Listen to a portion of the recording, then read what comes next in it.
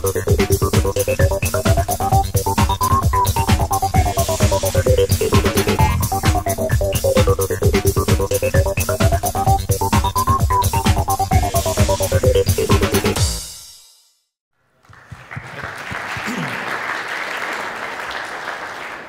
thank you, everyone.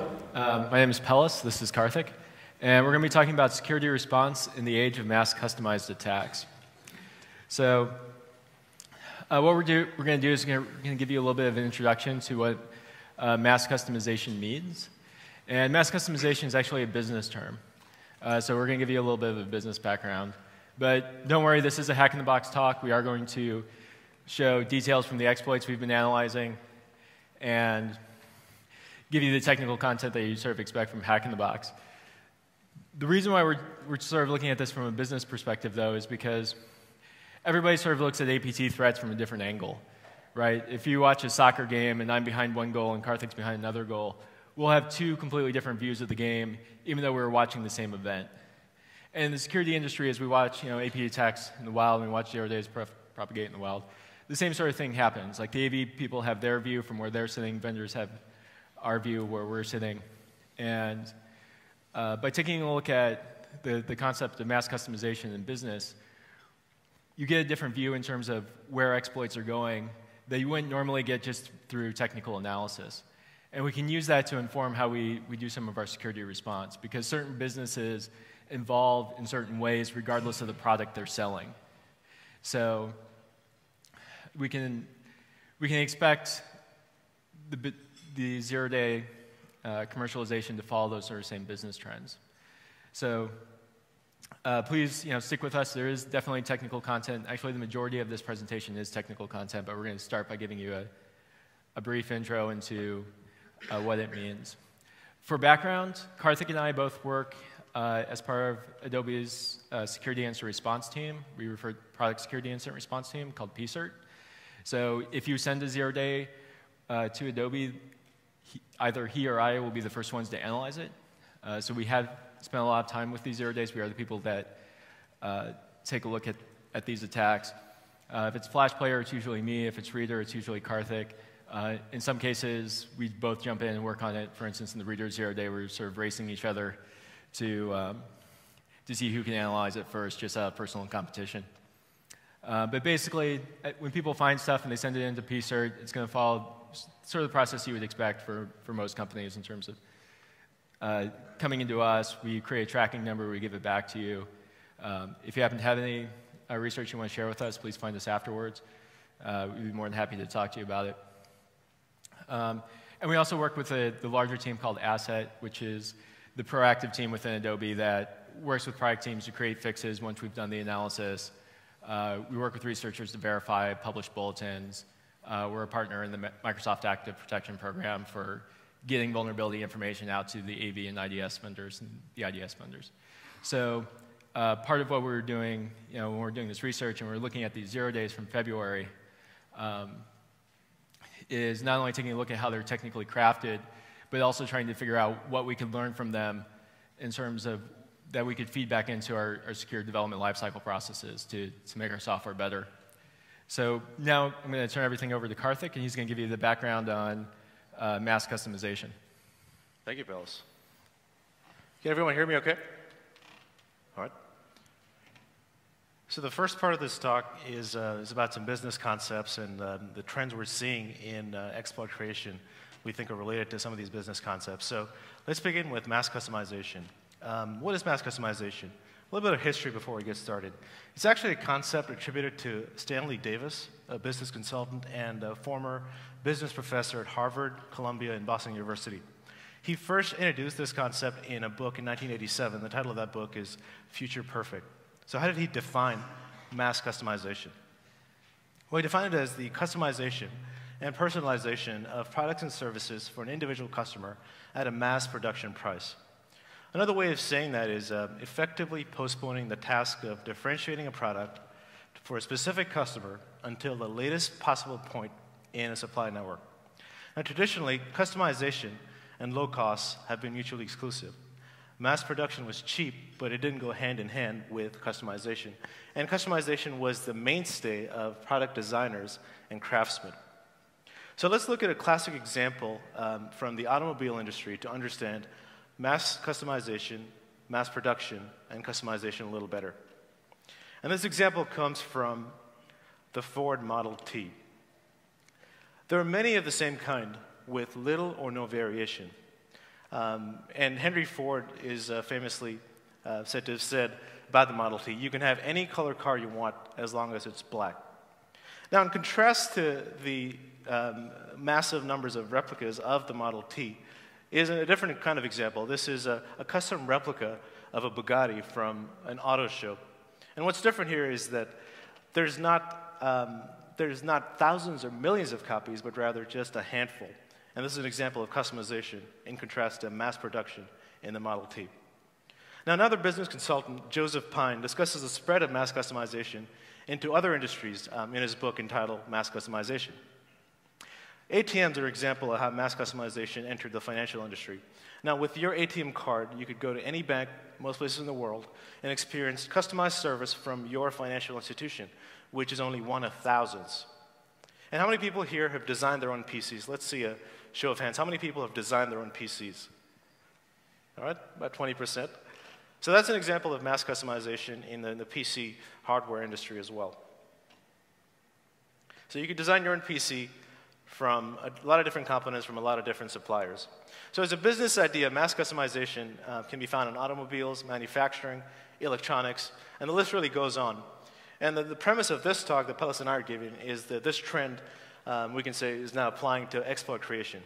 And what we're seeing is that the beginning of mass malware becoming mass customized attacks. And in the rest of this talk, we're going to give you a little bit of evidence that that shows that this trend is beginning.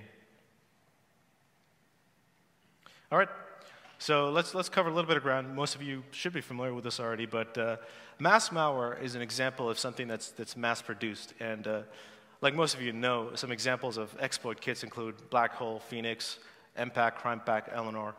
Of course, exploit kits support multiple browsers, multiple versions of browsers, and different versions of plugins, Java, Adobe Reader, Adobe Flash. And the neat thing about exploit kits is that they're very modular. You could add, if you're the bad guy who's making these exploit kits, you could create a new module and plug it in. It's plug and play for any module. And not only are the modules that induce a crash and divert code execution modular, but also the payloads. So whatever is delivered to a victim upon successful compromise is also modular. One of the idea of zero-day exploits being repurposed as modules comes from Dan Guido's Exploit Intelligence project, so that's a useful reference if anyone is interested. Okay, so exploit kits can be served from anywhere, and the malware that's served on successful compromise can also come from anywhere. They're relatively cheap, in the order of $1,000, and it's commonly agreed that criminal enterprises, organized groups, or gangs are behind these things. Just last week, there was a news story on ZDNet about the hackers behind the Carburp botnet who were arrested. So it's an organized group that's putting this out. It's a business. Moving right along. This paper by Kohlberg et al., A Taxonomy of Obfuscating Transformations, is a wonderful reference on obfuscation, and it provides a common terminology for discussing obfuscation. So these guys provide 3 characteristics concerning the quality of obfuscation transformations. And we'll discuss these in light of the obfuscations we see in mass malware and which we do not see in targeted attacks. So what are these characteristics? 1, potency. This refers to the degree to which an analyst who's deobfuscating an exploit is frustrated. 2nd, resilience. This refers to the resistance to automatic deobfuscation of exploits. And 3rd, cost. This is the overhead to the application. Now, this can be kind of a tricky concept to grok, but let's say an exploit covers multiple different versions of an application. In terms of this terminology, the cost of the application would be high. So you're going to hear me refer to a lot of these terminology in the coming slides, so it's good to keep these 3 terms in mind. Now, on another axis, in contrast to Kohlberg's terminology, we could just look at basic technical characteristics of an exploit. Does it support multiple operating systems, multiple kinds of payloads, multiple service packs? This is more commonly discussed in our industry. And how complex is the obfuscation, right? So I'm going to walk through the process of deobfuscating a piece of malware, CV2010-0188, which, according to the Contagion malware dump, is found in all those different kinds of exploit kits.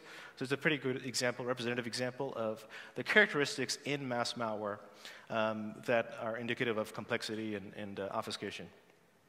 And it might actually surprise you to learn that despite this exploit being almost 3 years old, it's actually one of the most common exploits that we in Adobe PCert receive on a regular basis. So it's a representative example. All right. So if you read Kohlbergdahl's paper, he goes through some different kinds of terminology to describe and catalog correctly the types of obfuscation. Here you see some variable names being split. They're scattered all over the place. There's data obfuscation. There's a little bit of layout obfuscation because it's hard to read the code. So let's call this layer 1. All right. So if you spend a little bit of time within a JavaScript debugger, you can arrive at something like this. It's a little more readable, basically the same JavaScript rewritten. Some of the variables are renamed. The JavaScript is normalized. And the layout is a little more friendly to whoever's reading it. And from this representation, it's possible for us to induce, or deduce, excuse me, some kind of functionality. Let's call this layer 2. So part of what the exploit is doing is clear, but not always. So we've got to continue deobfuscation. Let's call this layer 3. So we get to this layer. There's a form field name whose purpose isn't known. We've got to continue deobfuscation to get to the bottom of what this exploit is doing. And then when you continue down that path, you're led to other variables. It looks like a string of hexadecimal numbers. What does that do? Spend more time on it, get to layer 5. All right, so finally, you spend a bit of time on this, get through 5 layers of obfuscation, and it's sort of clear what is this exploit doing. So the heap is being sprayed with some shellcode, and then there's a variable NAZ, N-A-Z. What is that? So within the document object model of JavaScript within PDFs, it's possible for variables to reference other parts of the PDF. And if you were only analyzing this stream, there was no other reference to NAZ. So the NAZ was actually a variable that was from a different part, from a different stream in the DOM. And that's where a TIFF image, which was triggering a bug in Reader, was being loaded from. So the heap had been primed with shellcode, and then a different part of the PDF was invoked to load this TIFF image, which would crash Reader, and then control will flow into the shellcode. So it's a relatively complex exploit to reverse engineer, but it takes about 5 layers. So in Kohlberg et al.'s terminology, you would say that this is a highly potent and resilient exploit. All right, so we just looked at a technical walkthrough of CV2010-0188, but what does that tell us about mass production? Exploit kits, you could say, are specialized machines with various interchangeable parts.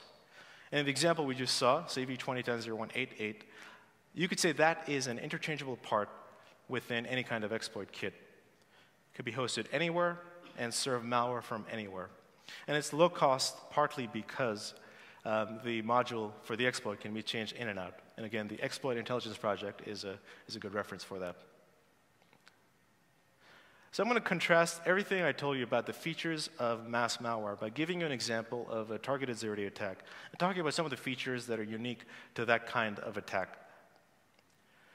So back in December of 2011, we in Adobe PCert were sent a malicious PDF file by a partner. And the accompanying message was just something like, looks like a zero-day crashes Reader 946. So at the time, Reader 946 was the most current version of Reader. And when you're analyzing malicious PDFs, if something is affecting the most current version of your platform, that's what you're most concerned with. All right, so we took apart this exploit. There was some heap spray stuff going on, not very complex. You could say it's low potency. There was some variable renaming, so it wasn't immediately clear what the control flow was.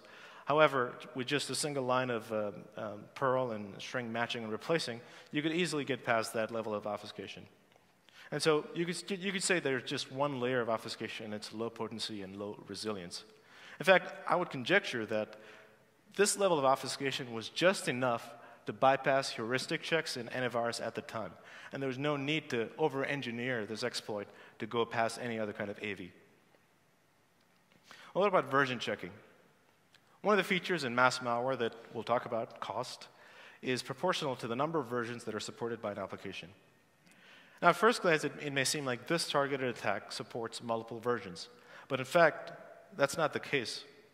One of the first people outside of Adobe, an independent researcher, to also take apart this exploit, Brandon Dixon, he said something like most JavaScript observed in other malicious files, checks are done for the proper version number before main routines are executed.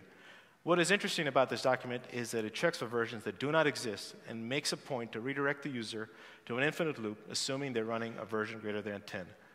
So to recap that, there wasn't too much complex obfuscation in the way the heap spraying was done. And then only a particular version of Reader was targeted, the latest version of Reader 9 at the time. In conclusion, this exploit contained features of a targeted zero-day attack. And the people who wrote this exploit perhaps did not need to support other versions of Reader because the organization they were going after was only running, say, Reader 9, and there was no economic need or otherwise to target Reader 10. So I'm going to hand it back to Pellis, and we're going to continue the discussion of features specific to targeted zero-day attacks. Right. So thus far, we've been talking about Reader 0 days that we've seen in the wild. But the features that Karthik has described are limited to Reader. We see this in other malware that we analyze. For instance, this is from CV 2011-2110, and this was a Flash player 0 day that we dealt with in 2011. And it had a couple of interchangeable parts to it. The first was that the URL for the payload was passed in as an obfuscated string to the Swift, so they could repurpose the Swift over and over again with different payloads just by changing the variable that they passed into it. And they also did version checking to make sure that it worked with the most recent versions of Flash Player. So these techniques can be seen in a lot of different malware. If you look through it, it's fairly common for a lot of groups.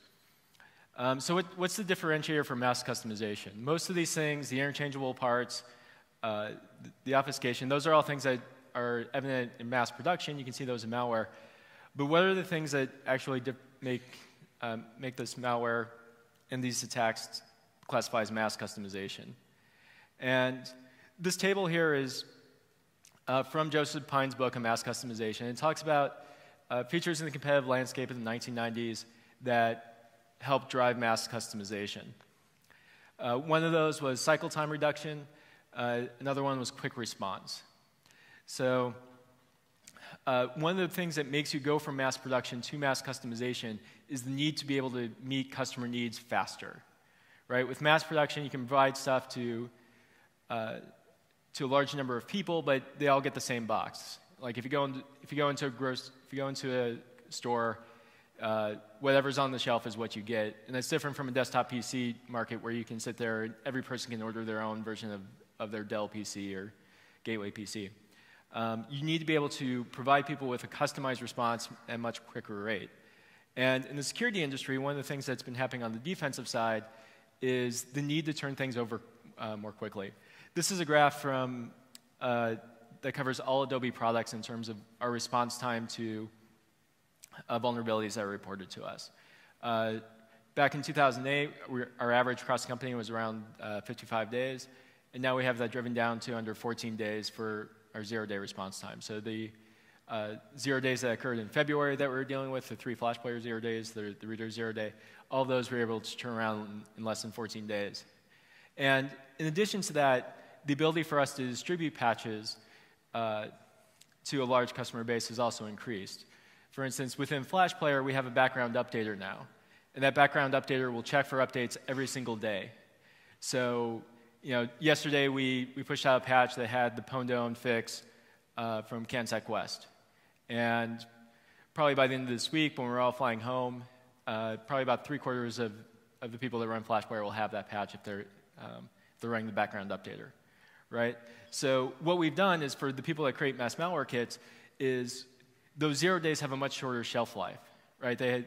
Your 0 days, it's much harder for those 0 days to have an effect over a longer period of time because the vendors are responding quicker and we're also shipping updates to end users faster. So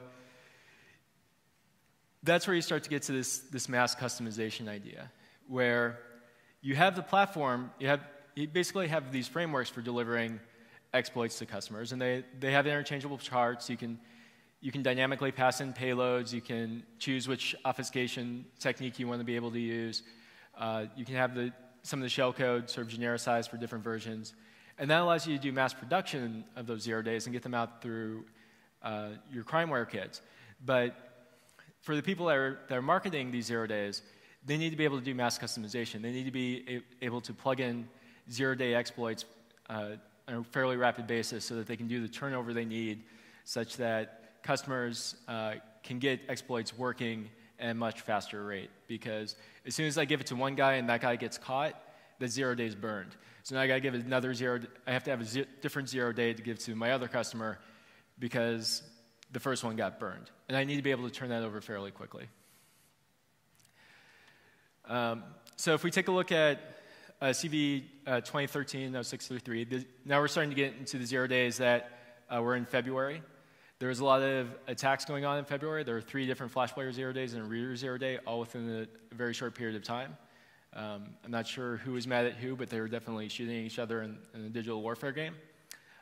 This one was a Flash player vulnerability. It was one of the first ones we patched. And it was an attack against fonts. They found a font parsing bug in a font called Diablo. And they exploited that within Flash player. And they had some of the things that you would expect in a mass-produced Swift, where they have the version checking there. And they have they have things broken down into components, which is another aspect of mass production. So if you look at the shell code here, and if you look at the action script code here, they've got their layout of the attack fairly well segmented. They have build ROP, they have build shell code, get memory at, write memory at. A lot of these functions get repurposed in a lot of Swifts. You'll see them from time to time. And the part that is specific to the 0 day is basically the load font, because that was what they needed for this particular instance of the 0 day. So you still have those interchangeable parts for mass production along with the 0 day attacks. Another one that we dealt with that came in at almost the exact same time was CV 2013-0634, and this was known as the Lady Boyle attack. And this one was really, really interesting in terms of its overall sophistication. It was definitely the work of people that knew what they were doing, taking the time to QE it on everything, and creating a truly vicious attack. So one of the things that it used is this is the exploit that used the vector heap spray methodology that Haifei Lei wrote a paper on. If you haven't seen his paper, I suggest you read it. But it was a fairly complex, relatively new method for doing heap sprays in Flash player. So that component was relatively new. I was able to tie it back to one Swift from 2012. So if you're in the AV group and you like to tie attacks together, the same technique was used in 2012-54. But that's the only one that I recall it being used in. And it was a new, sophisticated way of doing heap spray exploits. This was the first Flash player exploit in the 6.5 years I've been at Adobe where there was a 0 day found in the wild that was actually targeting Macs. So it would target either Firefox or Safari on Mac. So they were able to test it there. If it was on Windows, it would be delivered via an Office document. Not necessarily something new there. This came out just before we released click-to-play for Office, for Flash Player. Now if you have a recent version of Flash Player and an Office document tries to instantiate it, we throw up a dialog saying, hey, we're in Office. Chances are this wasn't what you meant to do. Please click close, to try to block Office attacks as a means for delivering Flash Player exploits. But this came out right before it, so there was a window version delivered via Office documents. The payloads on it were also fairly sophisticated. They had different payloads embedded in the Swift for both 32-bit and 64-bit operating systems. And the 32-bit version was actually digitally signed from a certificate issued by Thought originally to a Korean gaming company. It was actually out of date, but it was still digitally signed by something by Thought. So they bothered to sign the payloads. So as you can see from this attack, they actually spent a pretty decent amount of time coming up with something that worked wherever you sent it, whether it was Mac or Windows. They had digitally signed payloads to try to bypass some AV checks.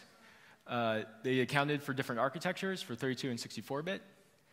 This was somebody who spent a lot of time working this out and making it sophisticated. And when I say it supported Windows, I don't just mean XP, Vista, and Win 7. They actually made it work for Windows Server versions.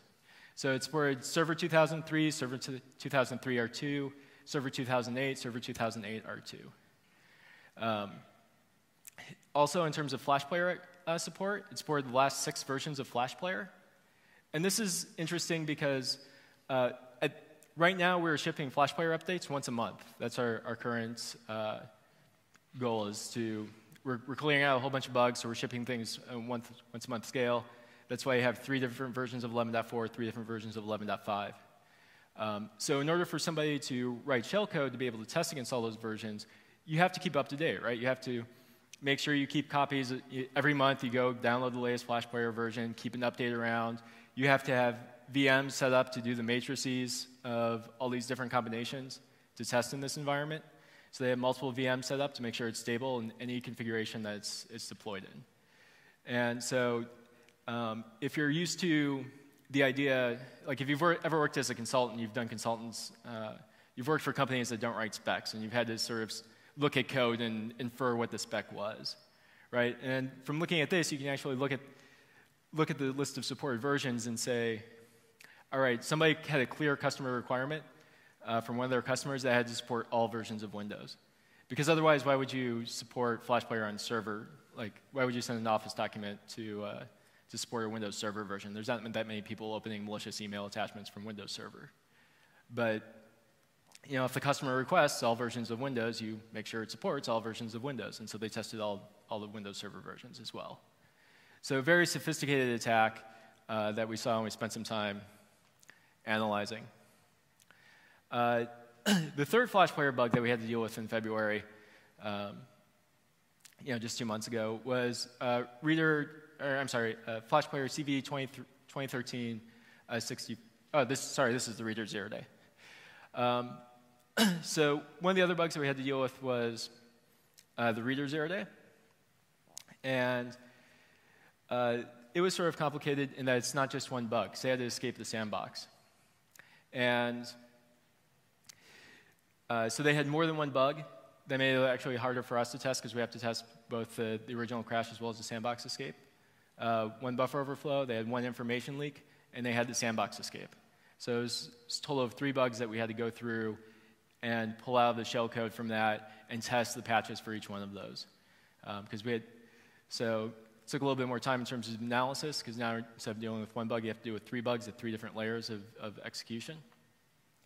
And the JavaScript was heavily obfuscated. And I'll let Karthik talk about this a little bit. Sure, just some brief. So that's a screenshot of some of the JavaScript from that exploit, and definitely very complex, high potency, high resilience.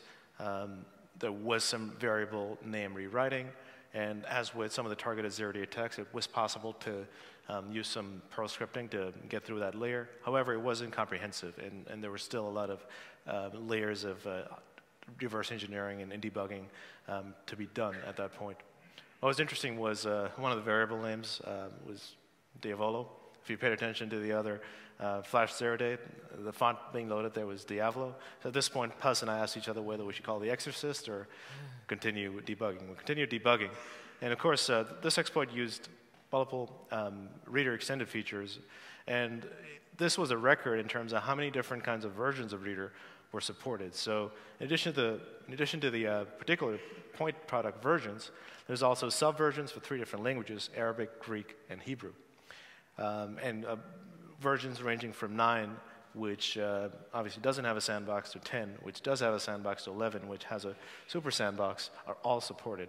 And all those bugs that Pellish talked about, the information leak, the crash, and the sandbox bypass, were chained effectively for all 3, for all these versions of the exploit. So I'm going to turn it back to Pellish to talk about the 4th 0 day we had to contend with. And incidentally, these 0 days are being presented in the order in which we encountered them. Right. So it was pretty impressive to have a reader sandbox escape, just sort of in general, because it was the first reader X 0 day we had seen in 2 years. Like when Karthik had talked earlier about the ones that we had seen the most of from 2010. It was because it was the first reader zero day in the wild in over 2 years. So they spent some time actually crafting it. But right after that, we got the CV 2013-0648, and this was a Flash Player sandbox escape. So we have sandboxes for Flash Player in Chrome and Firefox, and we use protected mode in Internet Explorer. So this was a Flash sandbox escape targeting Firefox. And again, this bug was a little interesting in that we think we caught it in the wild. Well, not we, the person who reported it to us had caught it in the wild, sort of when it was still under development, because all the parts weren't quite there yet in terms of what was there. But there was enough there to verify that they did have a 0 day and that there was enough there for us to actually issue patches for it. The reason why I think it was still under development was because it targeted one single version of Flash Player. So I think it was the version of Flash Player that the guy had on his machine and he was doing the development with.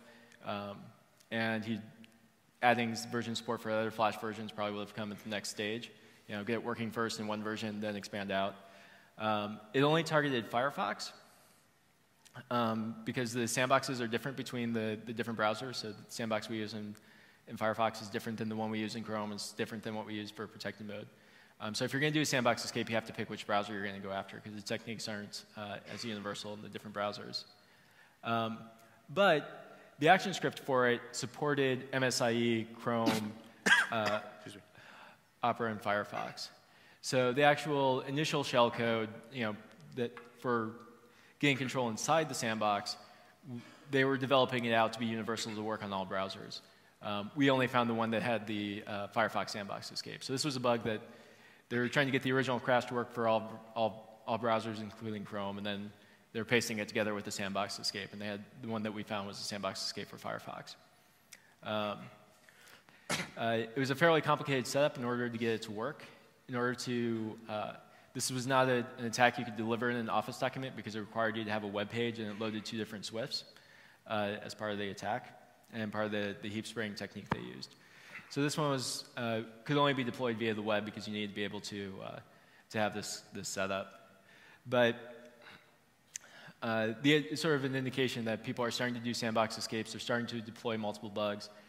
That particular CVE, the way they got out of the sandbox wasn't by finding a bug in Flash Player. What they did is they loaded another product that's separate from Flash Player, and they had a vulnerability in that, and then they got out that way. So it was also a fairly interesting exploit in that they're starting to see multi-product attacks, where they're combining bugs from different products, different vendors, to be able to create the exploits that they need. It's not just like one self-contained bubble where it's completely all inside Flash Player, it's completely all inside Reader. They're starting to mix and match what they've got. And so in this next section, now that we've covered the different 0 days, I'm going to talk a little bit about some of the digital evidence of commercialization that you can see. And in the beginning of the talk, I used the phrase APT. If you've been in the industry for a while, you know that APT is sort of this overused term with sort of a vague definition. If you're dealing with the media, it's the phrase you throw out to explain how you got attacked. If you're selling something, this is the magic threat that the security widget will protect you from. But one of the interesting quotes I have from someone that I was talking to that worked for a 3-letter agency was he basically considered an APT any attack that involves a program manager.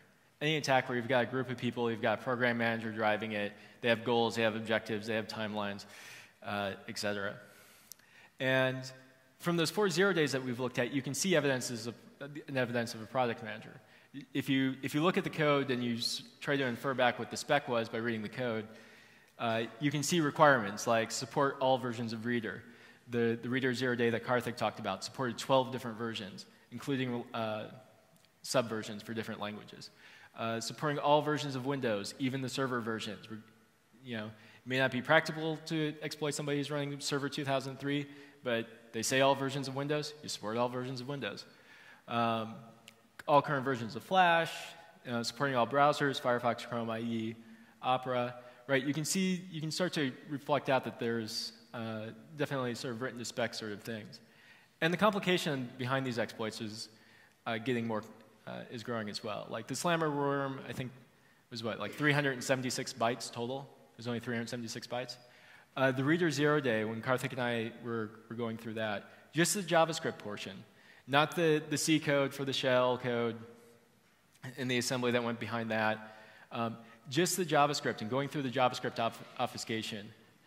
Depending on how you deal with carriage returns in JavaScript code, it was roughly 8,000 to 9,000 lines of just JavaScript code to set up the heap and get everything ready so that you could then do the shellcode layer of the attack and do the assembly layer of the attack. So someone spent some time developing that. I mean, it was because that JavaScript code isn't 8,000 lines of easy JavaScript code either, right? Because you're trying to do memory manipulation, getting things laid out, referencing things in the document model. This isn't just like they imported jQuery and that counted for like 10,000 lines. This is handwritten, obfuscated code that they put together. And when I look at these, one of the things I sometimes think about is, as the complexity of all this grows, as they start writing exploits to specs, like a lot of people are familiar with this cartoon about how software development happens, where this is what the customer needed, this is how the customer explained it, this was how the project was described, right? Like a lot of people have probably seen this graphic, and you begin to wonder if the exploit development becomes this complex, where they're working from specs and they're having to combine multiple products. Is this what's going to happen to Vupin and the companies that are actually doing this professionally? And are you going to end up with like 24/7 customer support hotlines for Vupin, where it's like, hello, welcome to Vupin technical support. If your 0 days mean you need to be detected by antivirus, please press 1. If your 0 days not working correctly, please press 2, right? As they go to this mass commercialization, like it's kind of curious to see how far it will actually go and whether you're going to start getting to exploits that sort of look like these. And also looking towards the future, as I said in the talk, if you understand the business drivers and you look at it from a business perspective, you can actually use that to try to come up with some conclusions about how you change how you do things technically, how do you change the response within your company, what's going to be coming down the road. Because all businesses sort of follow the same model regardless of the widget they're selling, whether it's an exploit or it's a chair or a car. They all go through the same evolution when it comes to business development.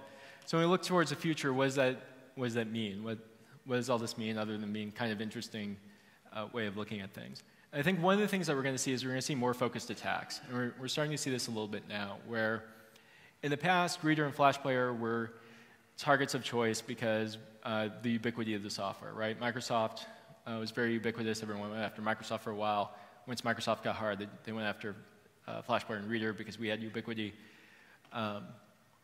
But if you have all this modularization and you have the ability to turn out 0-day code fairly quickly, and you can do this sort of speedy response, and you have all the parts and you can assemble stuff fairly quickly, going after smaller targets that don't have the same ubiquity in the market becomes much easier because it's just an interchangeable component at that point. So, for instance, there was a Flash Player 0-day that targeted Macs. In the past, there weren't very many 0 days that would target Macs, because the ubiquity wasn't there. It wasn't very useful for the mass malware market. But now with 0 days, we're going to start to see attacks that can go after Macs, and they can take the time to do it because everything else is just an interchangeable part that they can plug and play into these types of attacks. And one of the disadvantages for vendors and one of the advantages for the mass malware market is that these interchangeable parts also make it much easier for the mass malware guys who are downstream that just sort of copy and paste whatever the 0-day manufacturers are doing. It'll be much easier for them to componentize it for their malware packs, your Eleanor, your Black Hole, et cetera. And we actually saw that with the Reader 0-day. Because it was the first Reader 0-day in 2 years, the mass malware market globbed onto it and it spread fairly quickly because now they finally had the PDF exploit they could use again. Everything else that they were using was like what Karthik described from 2010 and 2011. Now they had actually something new that they could go out and exploit. So the first generation of it was called Mini-Duke, and then there was Ida-Duke, which was like another phase of the attack, et cetera. So for the mass malware guys, as all these things become more componentized, it should become slightly easier for them. Another point about copycat attacks is the pwn-to-own bug submitted by George Hotz used the February reader zero day as its template. So it was a different bug, but some of the techniques were copied right off the February zero day. Yeah, basically what he did is he took a Python script to substitute out the JavaScript from the reader zero day and copy his stuff in, because he didn't really know the PDF file format, so he just wrote a Python script to move the parts around. That was actually kind of a funny way to make it work, but he got it to work. Another thing you're going to see with all of this componentization is you're going to see more multi-vendor, multi-product attacks. As Apple and Microsoft and Adobe, as we all make things harder to attack, as we have become harder to attack, we're going to be raising the bar, because Apple has sandboxing, application sandboxing now, Microsoft Windows 8 has sandboxing, Reader, Flash Player have sandboxing. So you're going to need more bugs to be able to achieve your attacks. And if you just look at many of the recent attacks that we've seen, and some of the attack research that we've seen, you're starting to get to this multi-vendor, multi-product attack area. So pwn-to-own in 2013, the Chrome sandbox was bypassed by going out through the Windows kernel. The Flash Player exploit also had an IE10 aspect to it, where they went out through Flash Player caused the crash, but then they had to get out of protecting mode, so they needed an IE bug to continue the attack. The Flash Player zero day for the Firefox sandbox escape, that actually involved two different Adobe products. Flash Player caused the crash that got them the initial control within the sandbox, and then they had to load another Adobe product to escape the sandbox. And Peter Brinkendahl, who gave a talk on PDF sandboxes at CanSec West, one of the attacks that he demoed was a multi-product attack. He found a crash from Reader and was able to get control that way, but then the way he got out of there is he had an IE zero day, which he used to break out the Reader sandbox by going out through IE. So you're going to start to see these more and more complicated attacks where it's not going to just be one product, it's not going to be just one vendor. And that's going to make things harder in terms of triaging these attacks. Just a couple of more examples. Ponium from 2012. Pinkie Pie got out of the Chrome sandbox using 6 different bugs. Glazunov got out using 14 different bugs to escape the sandbox. Right? So as a vendor, that's a lot of testing. You have to go and individually identify each one of those bugs. You have to be able to then create unit tests that target each one of those bugs. And creating unit tests isn't always easy, because some of those APIs you can only reach once you have binary level control inside the sandbox. So then you have to write custom code to be able to hit all those layers and test those bugs. It means we have to pay greater attention to the shellcode that we take a look at. For instance, one of the things I was thinking about from the pwn-to-own exploit from Bupin is I started to ask myself, would I have caught the IE aspect of that zero day? Right? Someone would have sent it to me because they would have seen the Flash Player crash. I would have identified the Flash Player crash. I would have identified the Flash Player heap spray.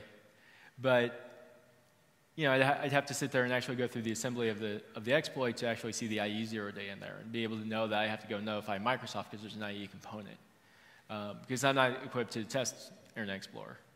You know, so it means that we have to continue to take deeper and deeper looks to absolutely understand every aspect of an exploit, because there are going to be these more subtle bugs. The first bug is always easy to see. But the layered bugs, like the information leak and the Reader zero day, those are things that you can only see if you sit there and really spend some time with the shellcode and understand what's going on at each phase of the attack. And a related point to that is that you know, we as vendors who work with bugs that involve multiple products, we might get false positive reports. So someone who submits a bug, they think it's in Flash Player, but in fact it's in another partner's product, and we have to do the due diligence and take it apart, but in the end it's really something involving another vendor, and we have to hand that over responsibly. Right, and we've had that case that happened to us in the past, where they may use Flash Player for the heap spray because they know Flash Player and how to do heap sprays in Flash Player, but it was actually a browser bug, and then we had to go and toss it over to the browser vendors because we were just being used for the heap spray. So, so we're going to have all these partnerships to be able to talk to all these different teams. And also, I made the point earlier about being able to target things for products that don't have as much popularity, that don't have the penetration. So with Vupin's bug, it's like, okay, if it's Microsoft, we have a good relationship with Microsoft. I know a dozen different people I can call if it's a bug in Microsoft. But if attackers get better and better at targeting specific individuals and knowing the individual's specific machine information before they send the exploit, that vendor's software may be very, it may be a vendor that we've never heard of before, and then we're going to have to go reach out to them as part of the zero-day response process. And then that adds steps to the zero-day response process. So we have to be able to plan for that. We have to be diligent in what we do. The complexity may lead to some benefits for vendors and people on the defensive research side. It will remain to be seen whether these actually help or not. For instance, when you have these bugs, which are, these attacks which are 14 bugs long, you don't necessarily have to address all 14 in your immediate response, right? You want to get a patch out there that will kill the bug that's out there now, but you may have a little bit of time for addressing the rest of them. And so like Google did this with the Ponium research, where the bug that they turned around in 24 hours to hit their 24-hour mark on Ponium, they addressed a couple of the bugs, and then some of the other more subtle bugs they addressed over time. So vendors may have the capability of picking which bugs that they're going to choose to strategically cut off the exploit until we can get to all of them. Whether this is any help to AV or IDS vendors will remain to be seen.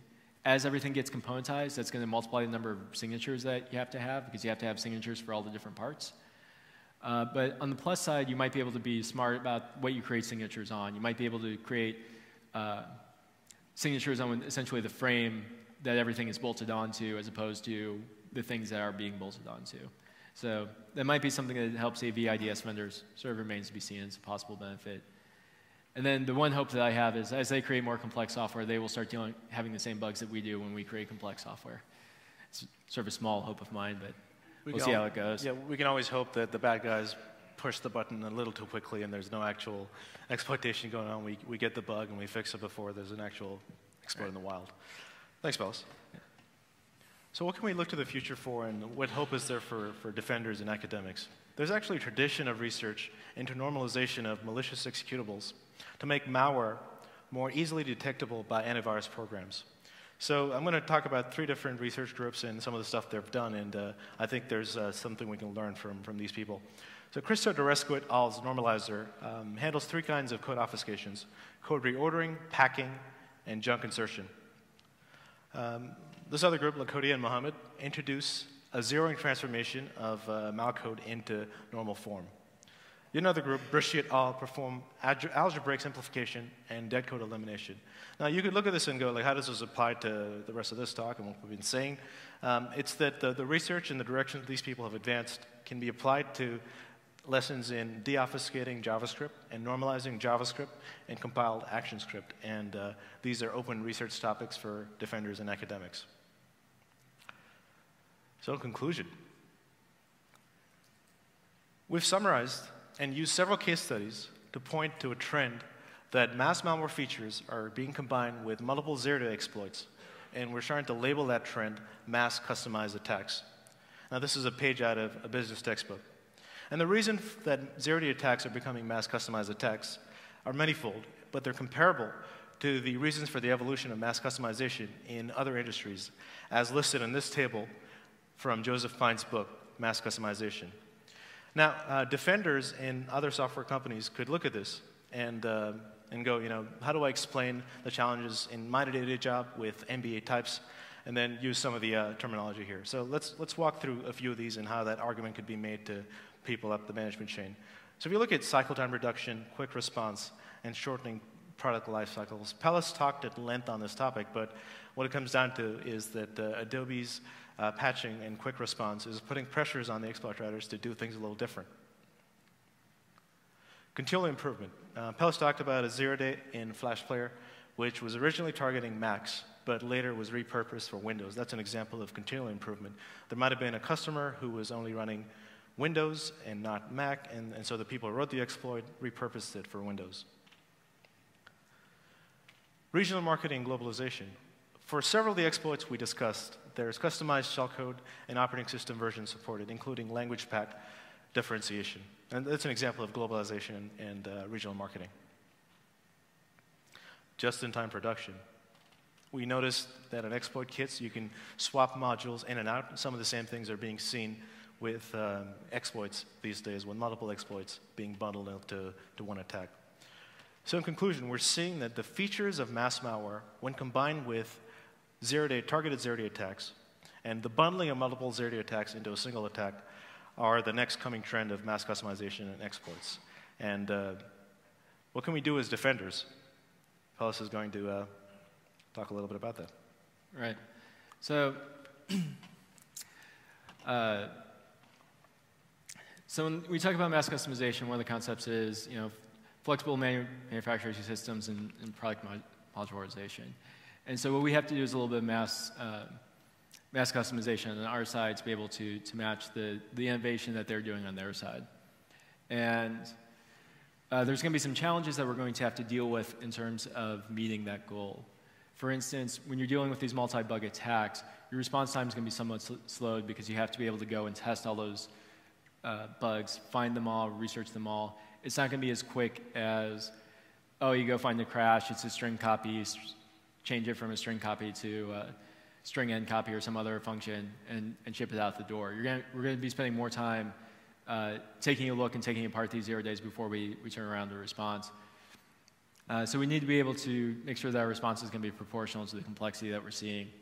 We're going to have to look through all the shellcode, make sure that we reverse all the shellcode, and read it through. So if we have a Flash player 0 day that also has an IE 0 day, that we are able to notify Microsoft in time so that they can get a head start on their portion of the response.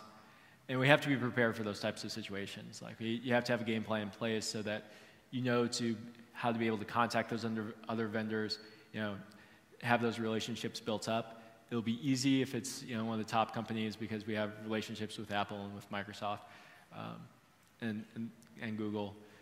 But it may be harder if they start to become very targeted, if they start to hit very specific software, because then we have to be able to go out and find those teams, find their response teams, et cetera. So it'll be interesting to see how this changes going forward. In terms of cycle time reduction, sharing products, we have to be able to be on our toes at all times to be able to have the quick response, right? We have to be scaled up enough that if we get a 0 day that has 3 bugs, we have enough team members in place to be able to go through and find all those bugs, test all those bugs in roughly the same amount of time that we do for a traditional 0 day or like a 2008 0 day where we had to turn it around. So we have to be scaled to deal with that. And part of what we're doing is an increased rate of updates. So for instance, with the Flash player, we're pushing once a month now so we can proactively get patches out fairly quickly. But that also gives us the ability to have trains which are going out the door every month. So when we do get a 0 day, there's a train that's likely going to be coming soon that we can toss that patch into and get it out the door to customers to be able to protect them. And this is really going to push vendors towards defense in depth for things that are meta bugs. For instance, heap sprays. Heap sprays aren't technically a bug in and of themselves. It's just sort of a byproduct of working with virtual machines. There was a paper recently on how to do heap sprays in HTML5. Basically, you can do these in almost any virtual machine, and there's defense in depth that you can put in place. But as we move towards these multi-bug attacks, APIs that we thought used to be safe because they were buried behind data validation, which happens up front, those will become more exposed. People are going to start prodding those API, those internal APIs, which they may not have gone after before. So we have to take a look at sort of meta patches, like how do we harden our virtual machines against things such as heap sprays, and we also have to spend time looking at those defense in depth features, because as soon as they get those initial crash and they get control inside the sandbox, then they're going to be going after all those internal APIs or things that we thought typically wouldn't be targetable in a traditional attack, but now that they're doing multi-bug and they're combining stuff, we're going to have to spend a little bit more time doing that. And we also have to have robust patching testing in place so that we can test all those things, so that we can test bugs that are for APIs that are buried inside the application and that aren't directly exposed. So be able to call the sandbox APIs directly, to be able to call some of the internal APIs directly. Because they are getting better and better at what they do. For instance, I included this Twitter capture from Aaron Portnoy. He works for Exodus Intel. And he's a good guy. He's not the guy who's typically dropping 0 days on us or anything like that. He's actually a pretty good guy who responsibly discloses stuff to us. We work with this company. He's got a good company. But one of the things that he does is he helps weaponize exploits as part of what he does within his company. And you can see that he has the capability of not only bypassing deputy SLR, but he also has techniques for going after EMET protected machines. So even if you have EMET installed, he's working on techniques to be able to bypass EMET. So it's a continual race to be able to keep up with what their capabilities and to be continually adding these layers of defense and depth to be able to protect in these environments. And that's why you see some of the operating system vendors like Apple and Microsoft putting sandboxing into the desktop application space, is because it's a cooperation between all of us to be able to have this many layers of defense, to be able to deal with this sort of increasing rate that comes from mass customization, the quick response, and the quick turnaround. So with that, we'll go ahead and take any questions you guys have. If you want to be able to reach out to us, this is our contact information. You can send us emails with questions from the talk.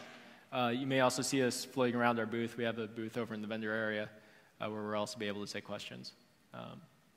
But any questions now that people have? Questions from the floor? Here. Sure. I was just wondering how much effort's being put into fixing the bugs before they're exploited as opposed to patching them after they've been exploited. So we do have a security software development lifecycle where we're constantly looking for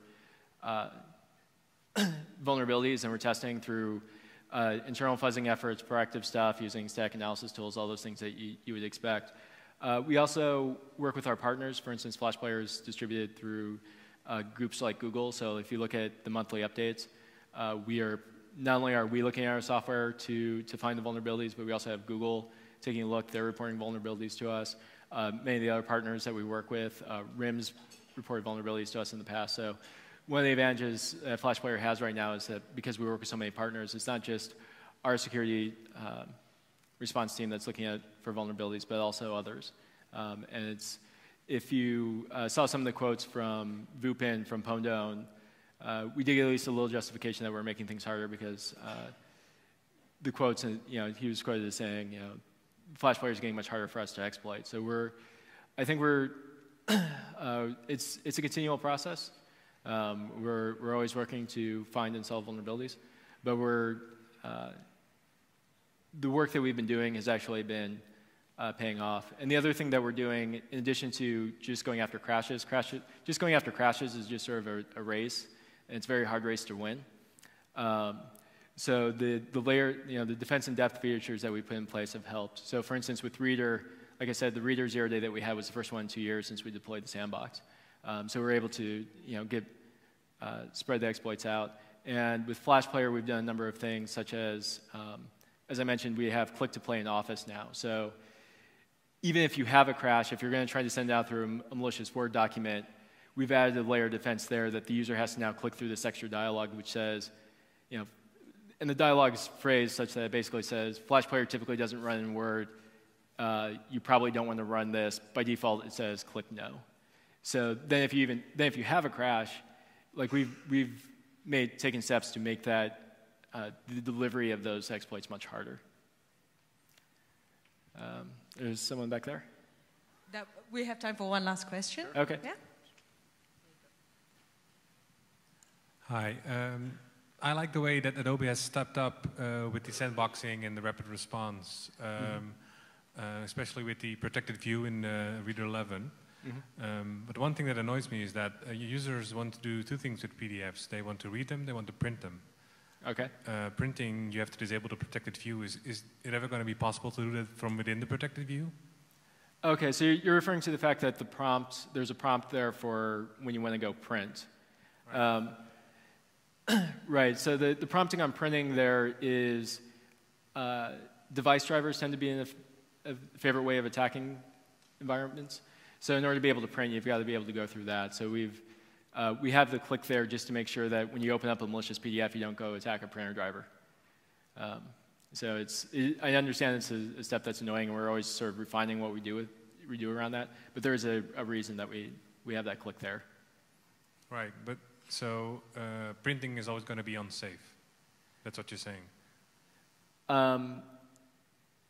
Reading is okay from within the protected view, but if you want to print, you open yourself up to more vulnerabilities. Yeah, in some cases you may. So we just have that step there so that you have a chance to look at the PDF and make sure it's a PDF you recognize before you go to that next step, right? Because if you open it up in this PDF and it's garbage, which a lot of exploits are, then you're not going to immediately hit print. Yeah, with APTs, the view will be looking something that's interesting to you. So, right. Yeah. Okay. So we're still working on that. I mean, we updated the reader. I mean, we're continually working on the reader sandbox. With Reader 11, we added new protections where we run it on a separate desktop and a separate workstation. And we're going to continue to refine it going forward. I don't know when we'll be able to address that, but we'll continue to refine it going forward. Thank you. Thank you very much, Pilius. Karthik, please join me in thanking them for their session today.